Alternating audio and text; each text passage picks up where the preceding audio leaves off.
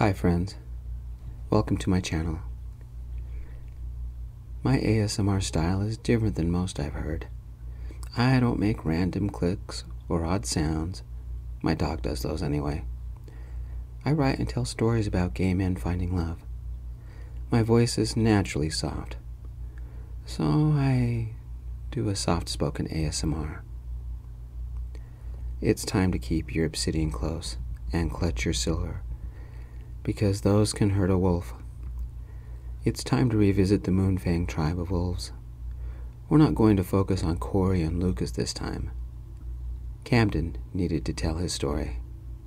As you remember, his family attacked our tribe of wolves and put Jack and Edmund in the hospital. This story takes place 2 months after the events in Checkmate, on the full moon called the Worm Moon. The full moon in March. Let's begin. It had taken me weeks to track the other wolves to this place. Wolf Hollow. They lived here, happy, with mates, clean, and had food. They didn't know what it was like to live on the streets. They didn't know what it meant to be on the run. I held a small oval of obsidian, one that the silver wolf and his friends had left with me 2 months ago, before they told me never to come back. They didn't know how much I wanted to be with them, but that was impossible. My family had attacked them. My dad had really hurt a couple of them. I suspected my grandfather had found this place and attacked out of revenge. I haven't seen my grandfather or my father since January. I'm Camden Lewis, a monster, a fiend, one of the moon-cursed, a werewolf, and I'm afraid I could be a murderer. I don't know what happens to me on the full moon. I have light brown hair and golden brown eyes. I'm very nearsighted, so I have to wear glasses, but I'm so broke I haven't had my prescription updated for years. My clothes are old ripped jeans that have too many holes. My shirt and jacket were whatever I could steal. And there's a Catholic cathedral in town that never closes. That's where I've washed up and slept while I wasn't begging. That's why I'm here. I'm begging. I don't have anywhere to go to lock me up, so I don't kill anyone. Maybe these guys do. My family has been fleeing the hunters for years. I didn't even have a chance to graduate high school. Dad kept us moving. I crept to the edge of the bushes and trees and looked out. Wolf Hollow was a really nice place. A good hike from the city. It was a private preserve owned by the Compton family that sheltered wolves and werewolves. It was a really, really nice place. Monsters like me should never come here. This time, I needed to. A large 2-story stone house with multiple cars pulled up to it. A covered deck that wrapped around the house, and several tall pines sheltered it from the sun. Somebody had taken the time to plant lawns and gardens around the place. It smelled of beef stew and home-baked chocolate chip cookies and roses and pine. It smelled like I imagined a home must smell like. I've never had one. We've been on the road for most of my life. My mom left us when Dad decided he wanted the moon more than a family. I wish she had taken me with her. Today was the worst time to find the other wolves, because tonight was the March full moon, the worm moon. According to Grandfather, the earthworms begin crawling around on the worm moon to get the soil ready for spring. I felt like a worm, because I had done a lot of crawling and hiding since I had met these wolves. I felt like a worm, because I'm a monster. Since these wolves had defeated my family, I've been alone. We were never much of a family, more of a small military battalion. But we were together. My father, Easton, was a psychopathic killer who I found out later the police had locked up in an insane asylum. I wonder what they thought when he changed into a wolf the last full moon. Who had Dad killed then? My grandfather had ruled what was left of our tribe. It was only his way, no other. Period. A car pulled up and parked, A man with dark hair got out, then helped a woman out. He wore a cast and a white t-shirt. She wore a stylish dark red blouse and black jeans. A woman ran out of the house. She had black hair streaked with silver and wore black everything. She had a silver chain necklace with a pentagram hanging from it. "Jack, Miranda, how was your trip?" "Hot," Jack said. "Anna, it was fun. You should see New Orleans in the spring," Miranda said. "It's beautiful. I brought pictures." "I can't wait to see them," Anna said. "I would have thought you didn't need the cast anymore." "I don't, but everybody expects it when they hear what happened," Jack said, sliding the cast off and leaving it in the car. "Why don't you go out back? Corey, Lucas, and Gavin are there with Salvador. I'll be there in a few minutes," Anna said. "Aren't Paola and Jace coming?" Miranda asked. "You know how our boys go through meat. They're picking up more as we speak. I hope you're hungry, because we're going to have non-stop steaks," Anna said. "Food? And more people coming? I'm starving. But there's no way they'd have any kind of mercy. Not after January." "Don't cook them this time, okay?" Jack said. Miranda swatted his shoulder. "Jack, you can have your steak rare if you want, but some of us prefer cooked food. And would you please use a knife and a fork this time? Last time you ate like a Neanderthal." "I'll show you Neanderthal. When we're alone," Jack said, wrapping his arm around Miranda and nuzzling her neck. "Save it for the bedroom," Anna said, laughing. "You two are as bad as Corey and Lucas." Another car pulled in and parked next to Jack's. Two men got out. "Mark?" Anna said, and walked over and hugged him. "It's good to see you. I didn't think you could make it." Mark? Oh no, he was here after all. The man who must hate me after what I did. I wiped my suddenly sweating palms on my jeans. "It was an 8-hour drive, Anna," he said. "I learned I couldn't go it alone after all. I need some help. Let me introduce my brother, Barry." Jack glanced at Miranda and Anna, then at Mark. "He knows?" "Last month, he saw me transform on the full moon," Mark said. "I couldn't figure out why Mark wanted to be alone, so I followed him into one of the animal trailers," Barry said. "Then he did the craziest thing. He took his clothes off and climbed into an empty animal cage and locked the door behind him. There was a window facing east, and all he did was stare at it. I thought he was nuts and even told him so. He screamed at me to leave and lock the door behind me. The full moon rose as we argued." "He became a believer," Mark said. "Scared the crap out of me, especially when he started howling," Barry said. "If I ever catch the guy that did this to my brother, give me a liar, because I'm putting that guy in the hospital." "Corey told me his name was Camden," Mark said, so softly that normal people couldn't hear him. "I was hoping that you could teach my brother what to do when I change. I can't believe it's been 2 months since I was bitten. And I'm the one that bit him.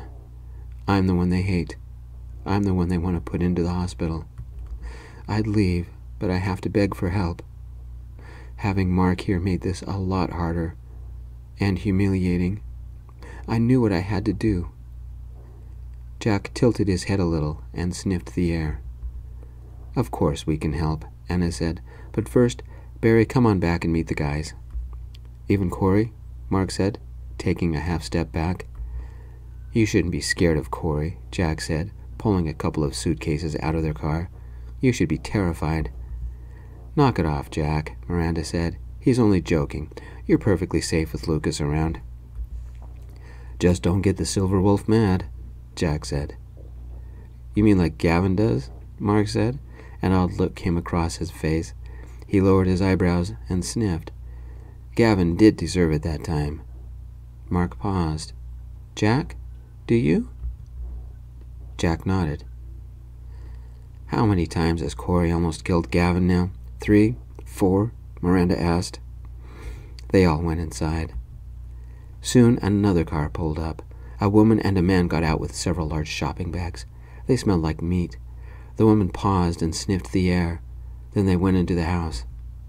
Soon they lit the propane, and their afternoon barbecue was in full gear. They had hours until the moon rose. They were safe. I wasn't. I kept to the trees and snuck to the back. My glasses weren't the best. I didn't see the log and tripped on it. My glasses flew off, and, for a moment, the world was a blur. I felt around the old dried leaves and found my glasses, but a lens had fallen out.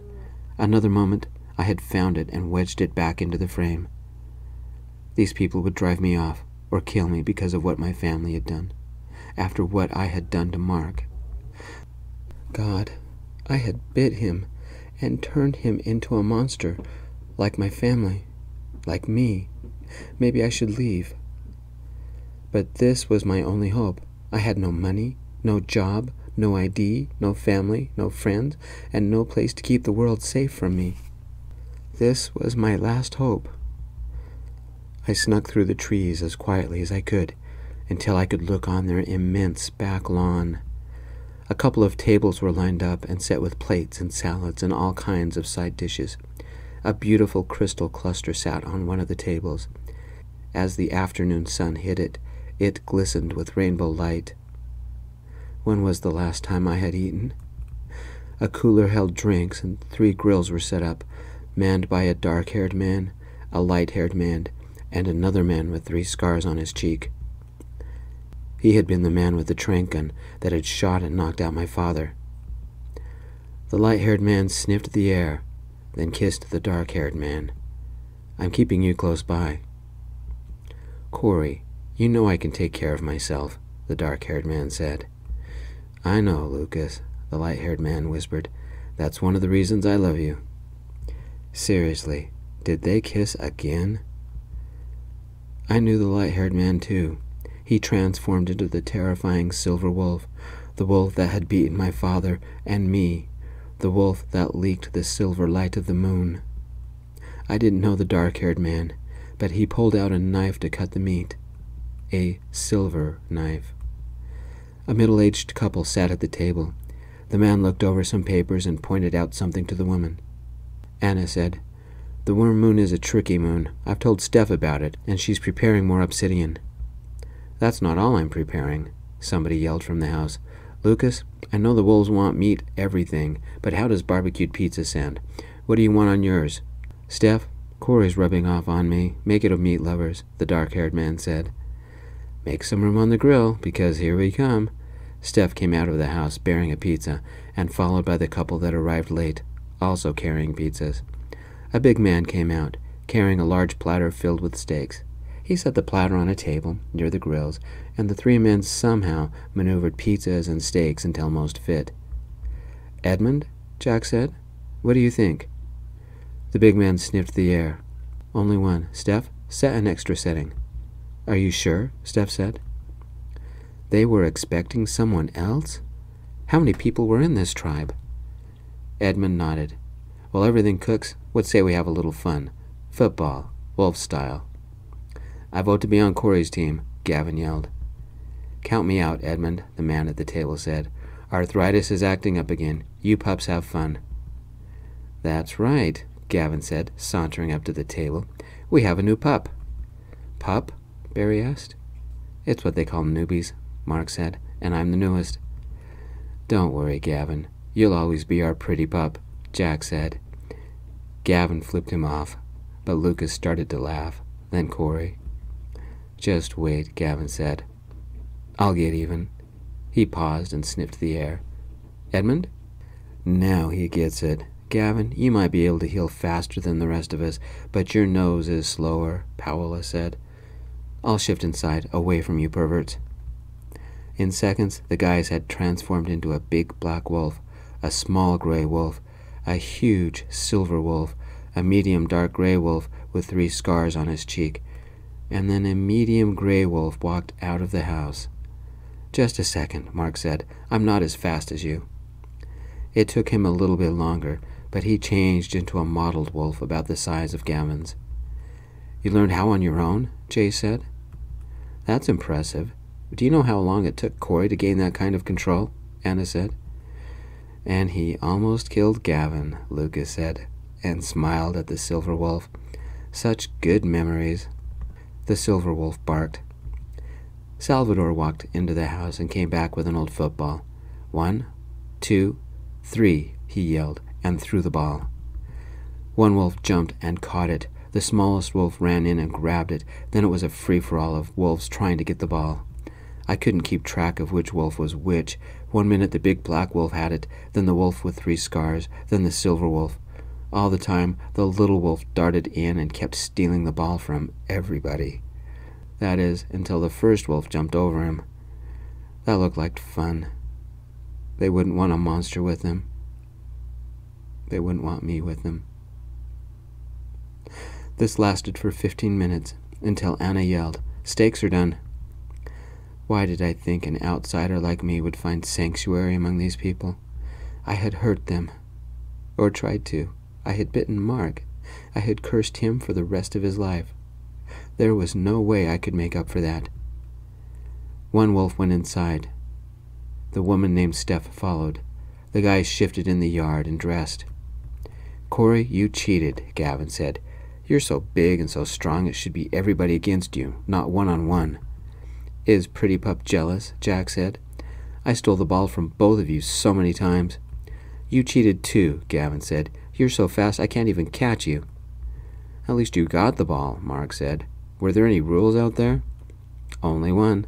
Don't draw blood," Edmund said. How can I approach them? They're all obviously friends, and they shift from human to wolf. Except for the full moon, I don't do that. I don't want to lose control, not like my dad. And tonight's the full moon. I have to do something because this nightmare won't ever stop. I tried to smooth down my hair and neaten my stolen clothes, and I walked out of my hiding spot. My throat was dry, my hands shook a little. I had to do this, or I would kill somebody. They could rip me to pieces in seconds. They already chased me out of the city. They had no reason to help me, especially Mark. With one arm hanging at my side, I folded the other and held it, as if on signal. All the werewolves stared at me. What was I thinking? It's not too late to run away. Look at me, dirty, starving, ripped and stolen clothes, broken glasses. One of the soles of my shoes was duct-taped on. These were wolves. They could smell my fear. Look at them, clean, fed, nice clothes. They had no reason to help me, not after what my family did. But there was no one else I could turn to. The one called Corey, the silver wolf, stood and stared at me.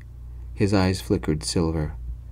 Paola, the only female wolf in the group, the one that had chased me out of town, folded her arms. "Camden," she said, but it sounded more like an accusation.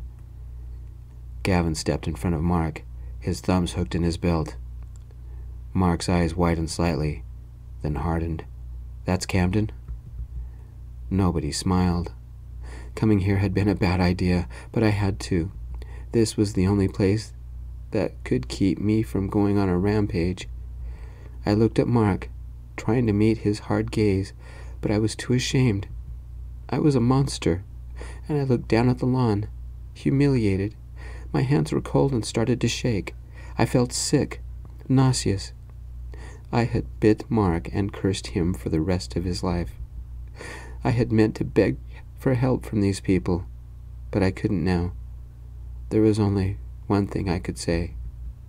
"Mark, I'm sorry," I whispered.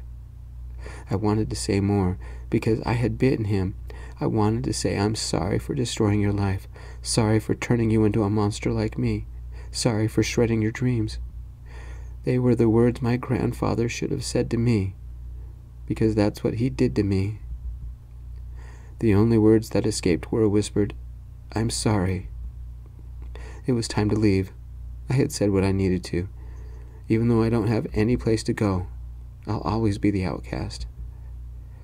I set the little piece of obsidian on the table and walked away. Tonight was the full moon. I had to get away so I didn't kill anyone. I didn't have much time. "Camden, we have an extra place at the table and lots of steaks. Do you want to join us?" Mark said. I turned a little and wiped the wetness under my glasses. I blabbered as the emotions inside me escaped. "I can't. I've caused too much pain. I don't deserve to be with anybody, especially nice people like you. All I deserve is your hate." "He doesn't know Gavin," Jack whispered. "Shush, Jack," Lucas said. "Camden, how did it start?" "I hadn't changed into a wolf even after my voice changed. Grandfather was afraid that the blessing had missed a generation, so right before the full moon back in January, he shifted into a wolf and bit me," I said, my voice getting lower and lower. I rolled up my sleeve and showed them the scars of the bite. "It's okay, Camden," Anna said. "It's not okay. The next night, Grandfather let me out on my first rampage. He was so proud of me. That's when I bit Mark. Grandfather stole my life. I stole Mark's. I think I put some people in the hospital. I might have killed. I'm a monster. I'm sorry." "You did this to my brother?" Barry rose from the table, pulling his fist back. "By God, I'll make sure you'll pay." "Barry, no!" Corey yelled. "I should never have come here. I'm sorry," I yelled, and sprinted to get away from them. "His eyes," Paola said. "They're silver." "He's fast as you, Jack," Gavin said. "This day is getting better. I get to shoot someone." "Jack, catch him," Edmund yelled. "Get away from me," I screamed. "Don't you see I'm a—" The pain ripped through my stomach. My bones stretched and changed. It was still hours away from the full moon. I shouldn't change, but the despair inside me, the mistakes I made. Life hurt and kept on hurting. I screamed. The change was happening now. "No, not now," I screamed as I doubled over and fell to my knees. My hands shifted into paws. My fingernails changed into claws, and a primal howl ripped from my throat. "I can't stop it. No," I screamed. "Stop it, stop it, stop it. Get away from me. I don't want to hurt you." I curled up into a ball as my ribs shifted, my stomach shifted, and suddenly the world blurred as I lost my glasses. "Camden," Steph said, running towards me. "He's a new wolf," Anna said, running up beside her. "The change is happening early, and he can't control it." "Get away from me before I kill someone," I screamed, as my vocal cords vanished. In my mind, the moon rose, its evil light heralding disaster. I howled as the moon's rage inside me exploded. I tried to tell everyone to run away, but it came out as a whimper. I had to stay human, give them a chance to run. I had to fight it, fight the moon, fight the silver. I couldn't hold the monster back any longer. I screamed. Somehow I had to stay. I woke. My body ached in every place.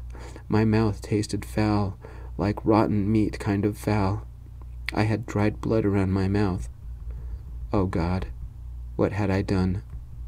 A clock ticked. I opened my eyes to a blurred dream. I lay in a soft bed with a warm down comforter with pine trees on it. Sunlight streamed into a room, a bedroom with oak-paneled walls and heavy drapes pulled open, and heavy wooden furniture. I didn't know where I was. For a moment, I didn't remember who I was. The little piece of obsidian lay on the bed next to me. I grabbed it and held it, and remembered who I am. Camden, the fiend. Camden, the monster. Camden, the werewolf. Was it yesterday I had interrupted their barbecue? Was it yesterday I had tried to apologize? Was it yesterday I shifted into the beast? I buried my head in the pillow and endured the ache in my heart. I'm a monster. There was a soft knock on my door. "We're coming in," a voice said. Mark and the woman called Steph entered. Was I still at Wolf Hollow? Mark carried a tray of food, grilled meat and bacon and eggs. Steph carried a pile of clothes. I wasn't wearing anything under the comforter. "You haven't eaten for a long time. Do you know how many raw steaks you ate last night?" Steph said. "Almost as many as Gavin, and he hadn't even changed yet. You've slept 6 hours past the dawn. You fought the change every second, but we got you into one of the cages just in time. I took the cage next to yours because I was worried about you. How are you feeling?" Mark said. "Not very well," I said. "Full moon hangover. Here's some clothes. These might be a little big. They belong to our son," Steph said. "We tried washing your old clothes, but they disintegrated. "I'm sorry," I said, and felt around for my glasses. "I didn't mean to cause trouble." Mark handed me my glasses and set the tray down on the bed. "Maybe it's good trouble. I understand that the full moon back in January was the first time you changed as well.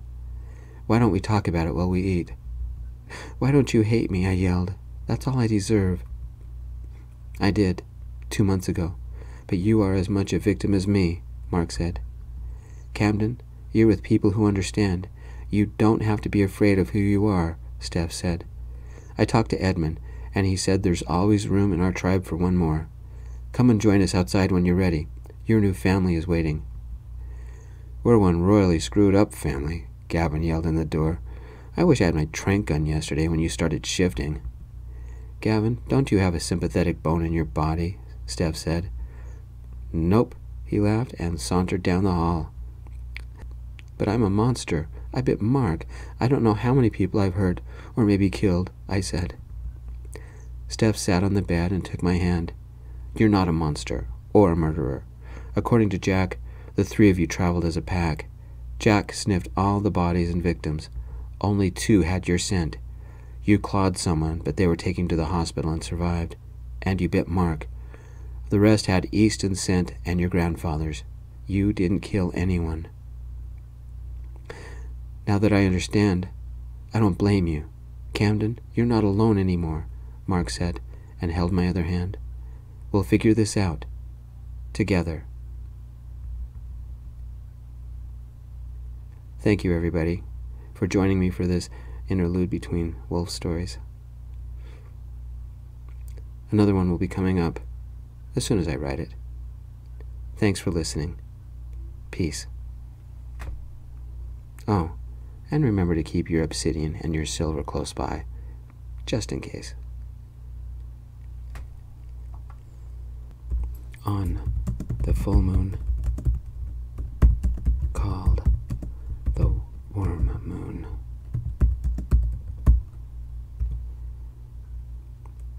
the full moon in March,